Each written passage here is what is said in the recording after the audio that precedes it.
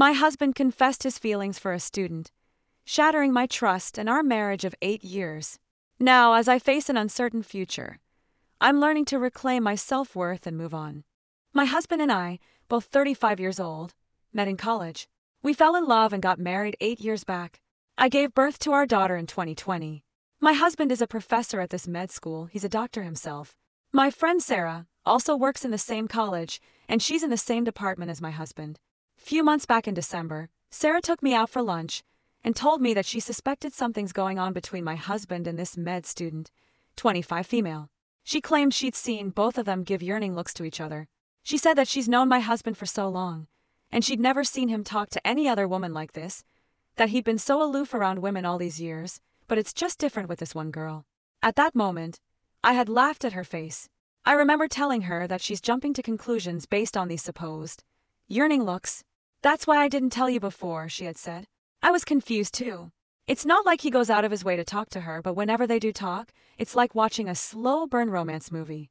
She looks at him like he's Brad Pitt, and he looks at her the way he used to look at you. I remember the exact words because they sting. Internally I was breaking down. Externally I just smiled and told her that she's probably overthinking. That night, I casually mentioned this to my husband. I was laughing at the absurdity, and I expected him to join in and deny the wild possibility that he's in love with a student. But he didn't. Instead he looked at me, all teary-eyed, and said, "I'm sorry. I can't get her out of my mind. I've tried, trust me. I should have told you sooner. But I thought I could save our relationship. I really wanted to." I asked him if he cheated on me. He said no. He said he didn't even talk to her, nor did they have any contact outside of college, and that he completely understood how morally depraved it is to try and pursue a relationship with a student. She wrote him a letter about a year back, confessing her love for him, and he had told her that even though he was into her, nothing would come out of it. Apparently that was when the yearning looks had started. I honestly don't remember how I reacted then. I think I just started packing and came to live with my parents along with my daughter. I've been living with my parents since then. Half of me wanted him to come and beg for forgiveness, but he never did. He comes by sometimes to spend time with our daughter, but that's it. He never talks about the elephant in the room, nor do I bring it up. I keep checking that girl's social media. She's insanely beautiful, almost doll-like, and intelligent. I can't help but think that someone like him should be with someone like her. He's always been very good-looking, and I'm more of a plain Jane. She's Meredith to Derek. I don't know what to do.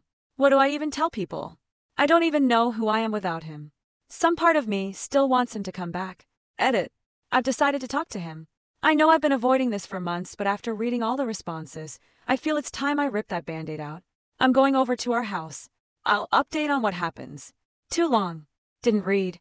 Husband just admitted that he's in love with this young woman who is also his student. She loves him too. Relevant comments, Moss Valley. So he didn't actually cheat? He has a crush. If I understand that right, he hasn't betrayed you yet. Crushes sometimes happen that don't mean the relationship is over.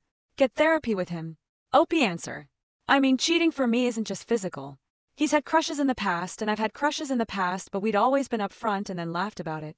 This one feels like a betrayal because he was attracted to someone for more than a year. This someone gave him a freaking love letter. He told her that he's attracted to her, and not once did he mention it to me. That's a huge breach of trust for me, and I don't think I can look past it. Opie answer. Added more about her friend Sarah and what she observed. I know. He said he entirely stopped interacting with her after the letter incident. It does seem absurd, but even my friend Sarah corroborated this.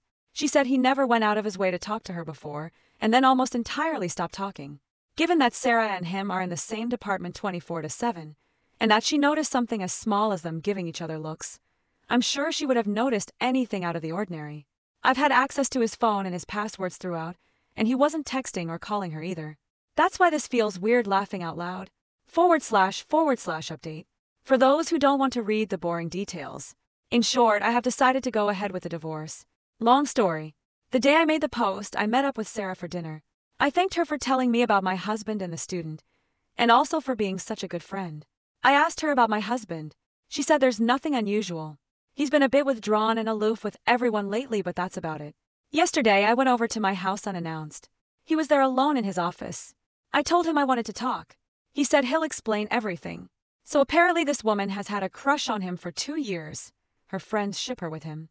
She would stare at him during her rotations, and would blush whenever he looked or talked to her. Back then, he didn't think much of it. Many girls have had crushes on him, and he always ignored them. About 1.5 years back, They were in the same research group thing. I don't know how this works, but there were 5 to 6 people along with these two. Because of this, they had to spend some time together working. And it was then that he started noticing her. He went into detail about how he was impressed with her intelligence blah blah blah and her beauty blah blah blah. The moment he realized that he had a crush on her, he dropped out of the research thing. This was a year ago. Few weeks later, she gave him the letter confessing that she has feelings for him. The first thing he told her after reading it was, "You can get into trouble because of this." She didn't care, she wanted an answer. "Is it all in my head?" she had asked, to which he replied with, "It's not just in your head, but nothing can come out of it. I hope you understand." That was the last time they interacted. According to him, the yearning looks Sarah described were more of awkward eye contacts than anything else. He told me that even though he is still attracted to her, he has no intention of pursuing any sort of relationship with her regardless of whether we stay together or not. He said he's willing to change his job and go to therapy. I told him to give me some time to think about it. To sum up, 1. This has been going on for 3 years. Not once did he mention anything to me. 2. The student and him spent a considerable amount of time last year working on the research. 3. He told her he liked her back lol. 4. He's still very much attracted to her, and that's why I've decided to go ahead with a divorce. I don't think I can trust this man again. And a relationship without trust isn't something I am interested in. I've told my parents about it. They're not exactly on board, but they're still supportive. I've also contacted my lawyer about the same. It's gonna be a long process, I believe. That's it. I believe this is my last update. Too long. Didn't read, he's still attracted to her. I won't ever trust him again. We're getting a divorce. Relevant comments. Chance. Reason, 6617. It's a crush. He is not in love. OP answer. That doesn't matter. He crossed a line he shouldn't have by telling her he likes her. This is not an exit. Literally. I can't believe these comments. He's gushing about her beauty and intelligence. He told her the feeling was mutual. He could have easily denied it to her and then kept his distance, but he liked the attention. OP answer. I mean, to be fair to him, he wasn't exactly gushing about her. I kept asking and he kept answering. Deal breaker for me was him telling her the feeling is mutual. All but look LMAO these dumbass comments. You too hasty, it's a crush chill. Like staff of the man literally said. I can't get her out of my head. If he was wife, he would have changed job proactively. Not wait until now. He let it develop to a point he can't take his mind off of her, and y'all saying it's no big deal. You guys obviously never had a real relationship. OP answer. He said he didn't change his job earlier because, quote, I'm a doctor and there are people counting on me. I couldn't just walk out on them one day. He said he's willing to change his job if that's what it takes to make you stay. New update for context, my ex-husband is a doctor and he was in love with a student for years. She was into him too and wrote him a love letter, etc. When I confronted him, he told me it was a crush and that he put a stop to it as soon as he could, and that nothing physical ever happened but the damage was done. You can read the posts on my account if you're interested, but that's the gist. Nothing more there. So I decided to take our daughter and permanently move to my parents' house. We're in the middle of separating now. A lot of people have told me to forgive him, and I've myself debated if I'm taking the correct step or not. But the trust is gone and I don't think I want to be in a relationship with someone like him. It's taking a lot of strength to do this. I have lost all self-esteem. Fact is that I was always insecure of how my ex was way above my league, about how I was lucky to have him, how people often said he could have done so much better. Over the years my insecurities had disappeared. Now it's all back. He's attracted to someone so beautiful, so incredibly intelligent, and obviously she's also into him. I keep looking at her social media all the time, obsessing over her. There was an Instagram story she uploaded where she was with my ex-husband and a few others, and it felt like someone stabbed me in the heart. He looked happy, and he'd never looked that happy in years. I got tired of being pathetic, and even complained to the hospital management about the inappropriate relationship between her and my ex. All I got in response was that they can't take any steps without concrete proof. Now my sad ass wants to snitch about her to her parents, to get her in trouble, to make her suffer.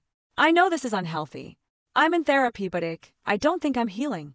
I hate that I have to be sad and heartbroken over that man and he doesn't seem to care. He stopped coming to visit our daughter too. I wish he would have cared. I wish he would have fought for me. I wish he would have not tossed aside our decade-long relationship for her. I hate this. I hate everything. Relevant comments. Mayor Charles Coulon.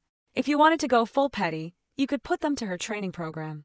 Medical schools and teaching institutions frown on faculty-learner romantic relationships and consider it an abuse of power. Your husband likely had to formally evaluate her and their affair, even emotional, would tip the fairness of those evals compared to the other students. I have seen married doctors fired for this kind of behavior. Also tell her she sure as shit didn't mind hurting you, or your daughter don't roll over because of a misplaced sense of loyalty to your D-bag ex-OP answer. I did reach out to her training program. They basically told me that they can only take steps if I have any tangible proof, which I don't. I asked my friend Sarah, who works in the same department as him, to also complain, but she's not keen on the idea. Icky. Final comment from OP. I feel like I've already wasted so many years on him. We met when we were 20. I thought I knew him so well, but now it's like I didn't know him at all. I don't understand what's changed, tbh, he's a very good-looking guy. All throughout our relationship, there have been many girls who had crushes on him. He used to be so chill about all of it. Never made me feel insecure. Never lost his mind like this. Ick, what's happened honestly? Does the ex FaceTime or contact the daughter? It's a 1-hour flight. He does FaceTime with her daily, but he won't do it if I'm in the room. So he does it when my dad is looking after her. He's not reached out about alone time. He's only said he's waiting for the court orders regarding the custody. He doesn't want to see me at all. We had a big fight after I reported him and that girl to her college, and he said it's not correct for our daughter to see us fighting like that again, so he's not gonna visit. My husband is in love with his student. He is a piece of trash, and I have no fucking idea what to do. New update. Now to the next story, story 2. My husband is fucking in love with another woman and wants to try polyamory. I feel like I'm the third person in my own story. Hi. I've been married to my hubby for 4 years and we've been together for 12 years. After a lot of financial struggle, we bought a house, and we are now planning to get kids. Thing is, a few months ago my husband felt sick and had to stay home for a while. He decided to pick up an online game and started having weekly sessions with a group of players. Among them is a girl, 30 I think. And long story short, he fell in love with her. He broke down crying a month ago and admitted it. He told me it built up so gradually he didn't understand how he felt until it was too late. They started texting privately after meeting, and eventually had one-on-one calls together. Then at some point he said, she told him she was in love with him, and he realized it was mutual. He said he told her it was impossible but loved her too. They tried to be just friends, but they couldn't resist, and continued to show affection for each other. He showed me the texts, but also ventured into sexting. She asked if she could meet him face to face, but he refused. So he told me all of this, apologized over and over again, and told me he couldn't control himself, and while he loved us both, it was me he would choose no matter what. I was still very upset, and slept at a friend's that night to gather my thoughts. I decided to forgive him because he clearly felt guilt and wanted to work it out. I told him that while I was deeply hurt, I still appreciated him coming forward to me and being honest about what happened. We got into long conversations about how we were feeling in our relationship. I accepted he could love someone else, but said I didn't like how he handled it. He agreed. And then yesterday, he asked if I was comfortable opening up the marriage to polyamory. He said he still wanted to live with me and have kids, but can't erase nor ignore the feelings he has for her. He says he wants to do it right and let us both see other people, with clear boundaries and communication, and still be present for one another. I'm gonna be honest, it made me very uncomfortable at first. We have several friends who are poly, I know more or less how it works. But I never really thought about getting into it myself. I am not against it, it just never crossed my mind before. I am trying to think it through, but it's a lot to take in. Sorry, my writing is probably messy, but it's kind of hard to focus. I guess it's too early to decide and we have a lot more to discuss beforehand, but still. Could you guys give me your opinions on this? Thanks a lot. Top comments commenter 1. I'd be divorcing so fast. Dog of the bone. So he cheated and now wants to be able to keep cheating by calling it poly, lol. Come on. Do not have kids with this man for the love of God. And if you have any self-respect, you'll be serving him divorce papers as soon as possible. Sorry your husband is a cheating ass. Swamp cats, you got married under the assumption you would remain monogamous. He is trying to fundamentally change the nature of your relationship. If I were you, I would drop any attempts at conceiving and figure out your next steps. Personally, I would not stay with someone who desired an open relationship. You need to decide if it's something you're willing to entertain or not. Update 1. Hey guys, first off, sorry I didn't reply to all your comments. I am very thankful for them. They helped me realize hard, but fair truths about the whole situation.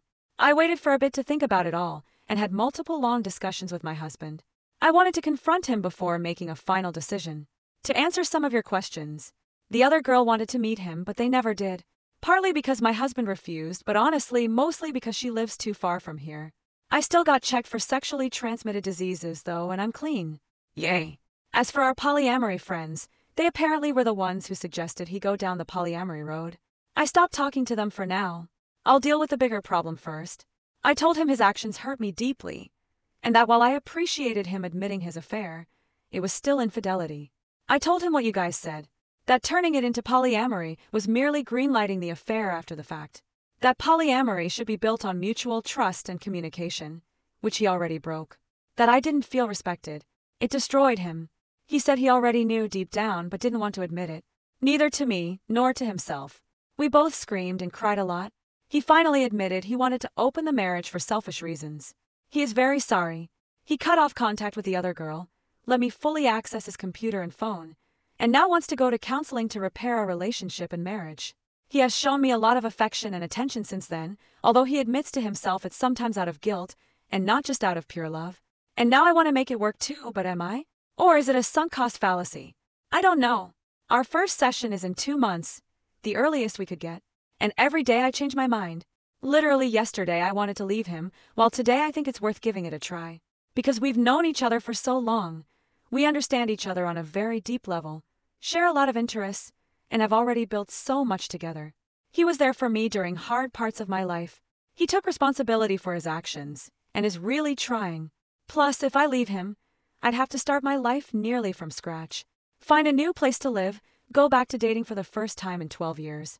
I don't want to lose everything. It sounds very hard and scary. Am I not too old for this? But at the same time, that's a form of denial, isn't it? It doesn't matter if those years were good. It's not going to be the same. Even if he gains my trust back, even if I forgive him, I'll never forget. I think he is genuinely remorseful. But isn't it too late for that? I am too empathetic. Him being present now doesn't erase what was done. Do I want to stay not because I still believe in this relationship, but because I don't have the strength to ask for a divorce? Because it's the easy choice, some kind of codependency? I have no idea. I can picture both paths clearly, and it's tearing me apart. I am lost. Maybe even more than I was when I wrote my previous post. I've lost sleep and appetite, and I'm not sure I enjoy anything in my life anymore. I booked an appointment with a psychologist for me alone to help with this whole thing. I am sorry. At this point, I am rambling. I know I am the only one who can decide what's okay and comfortable for me or not. It's ultimately my choice and my choice only. The emotional hell I am going through just makes thinking about that choice very hard and paralyzing. I'll go to both therapies and try to see what to do from here. I'll try to update, but it's probably going to take a while. I am sorry. I want to thank you again for your support, and I am sending you guys a lot of love. / edit. A couple of infos I should have mentioned but didn't because putting all of that into writing without omitting something is much harder than I thought.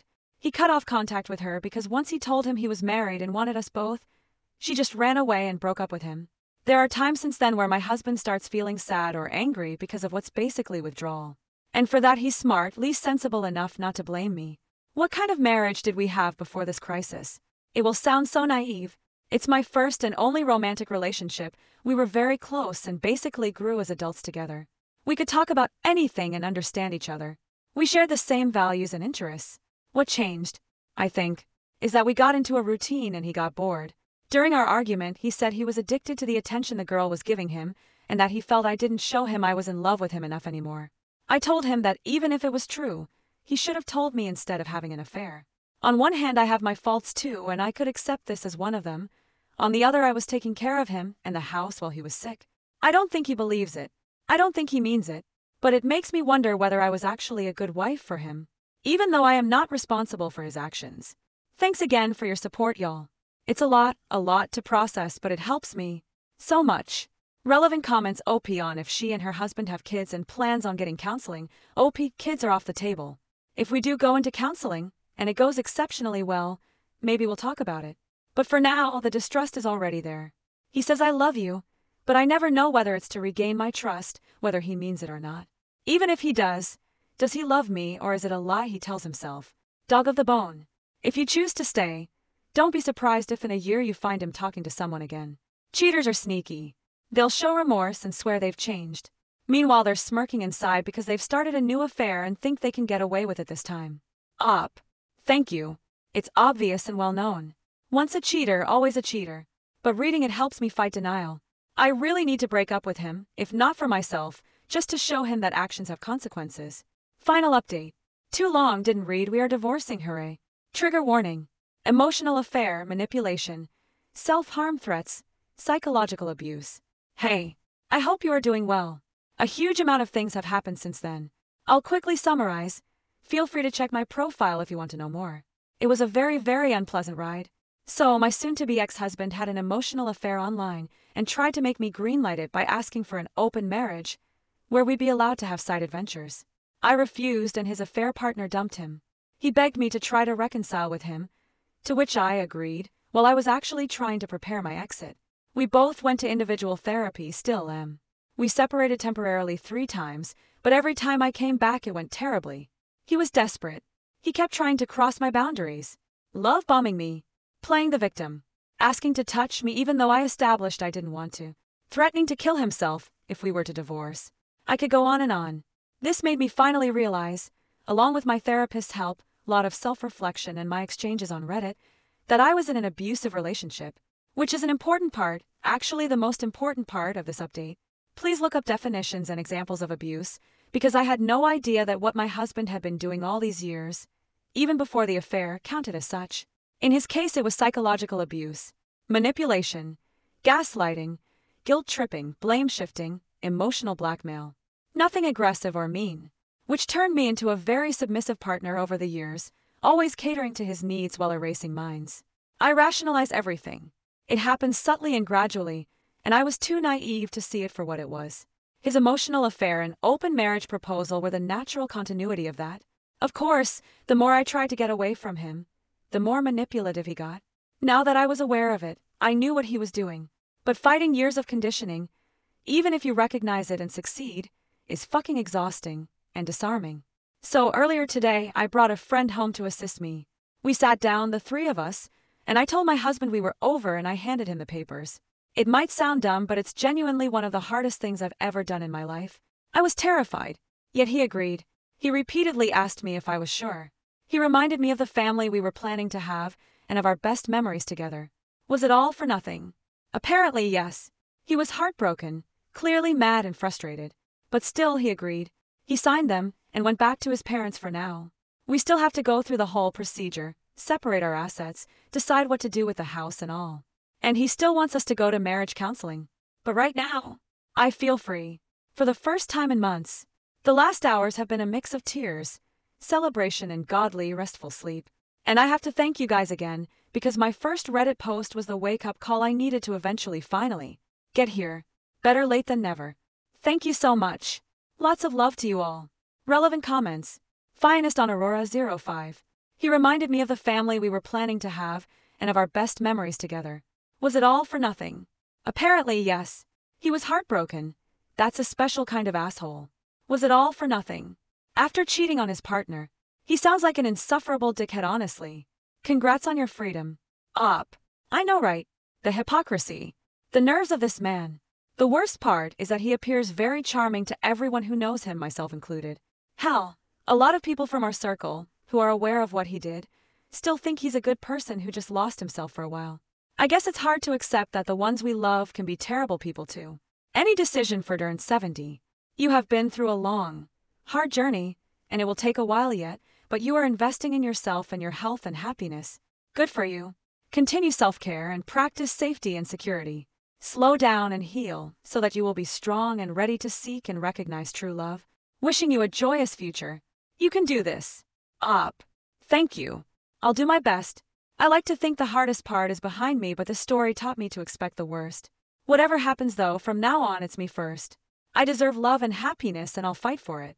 Thank you for watching. If you haven't subscribed yet, please do so and hit the notification bell to stay updated with more shocking real-life stories happening around you.